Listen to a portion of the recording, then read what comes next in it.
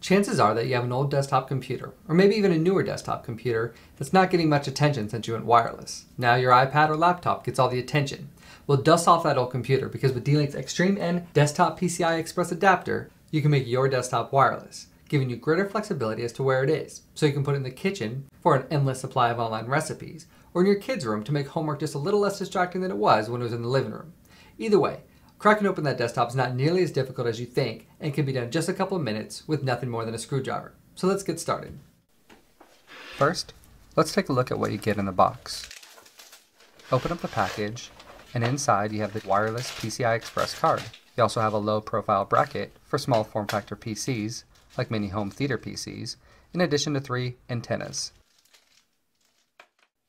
Now shut down your computer, but before unplugging any cables, it might be useful to snap a quick photo to make sure that you know where all the cables plug in after you're all finished. Unplug all the cables, including the power, monitor, Ethernet cable, and any USB cables you may have. On the back you'll see a handful of blank faceplates where you can add PCI cards like the DWA-556.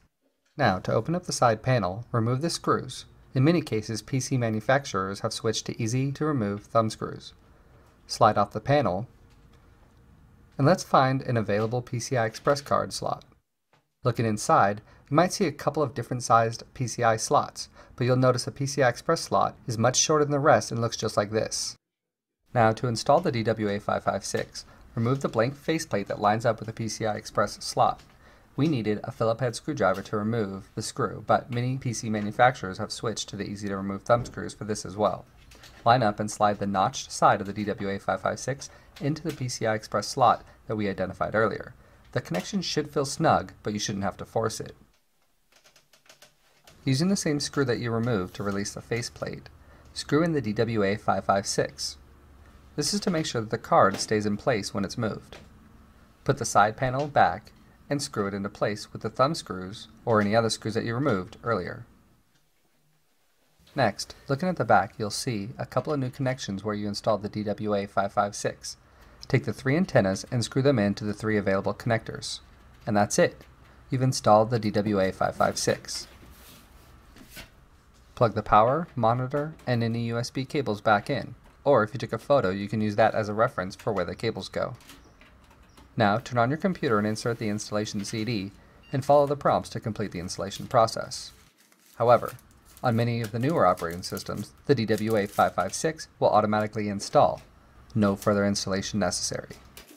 But to verify the installation was successful and to connect to the internet, log into your computer. Click on the Start button, right-click on Computer, and click on Manage. This will bring up the computer management window. Click on Device Manager from the left navigation, and expand Network Adapters. If you see the DWA-556 listed, all you need to do now is to connect to your wireless network. In the taskbar in the lower right-hand corner, click on the network icon and click on Connect to Network. This will bring up a list of all wireless signals in your area. Highlight yours and click Connect. If your wireless router supports WPS, Wi-Fi protected setup, like most D-Link routers do, you can simply press the WPS button on your router to easily connect to your wireless network.